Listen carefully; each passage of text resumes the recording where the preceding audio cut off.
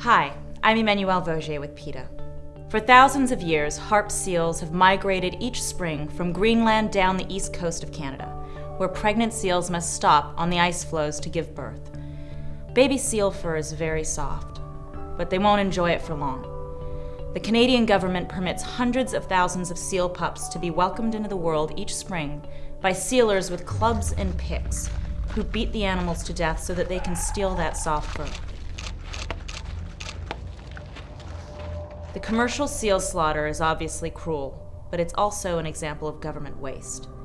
Canada spends more than $7 million Canadian dollars in taxpayer funds each year subsidizing this massacre.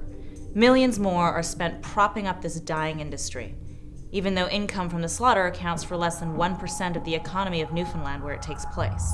Still, each year, sealers shoot or bludgeon baby seals, drag them across the ice with hooks, and then toss their dead or dying bodies onto heaps. As you can see, many seals don't die right away and frequently suffer long, drawn-out deaths. Almost all these seals are skinned and killed when they're only about 3 months old or even younger, and it's often in front of other terrified seals. Millions of people became aware of this cruelty, and seal fur was banned in the US, Russia, and Europe.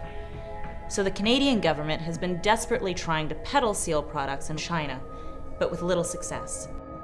Your voice counts. Please help us convince the Canadian government to listen to the worldwide outcry and permanently halt the seal slaughter. Visit PETA.org to learn how you can help. Thank you.